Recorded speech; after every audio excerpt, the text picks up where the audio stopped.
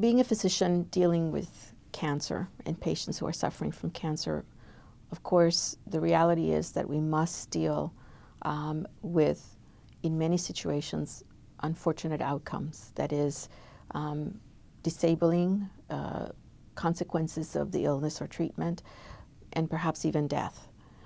So it is quite a challenge. It is the most challenging aspect of my work to have to address these realities in an honest fashion with my patients, while at the same time being compassionate and ultimately, hopefully, never extinguishing the hope of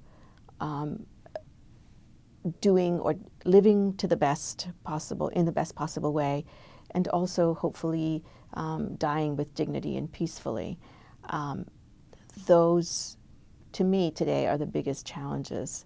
I've been practicing long enough that I feel very comfortable in my knowledge of medicine, but the human aspects of medicine still remain challenging and likely always will, because every individual brings something different in the partnership.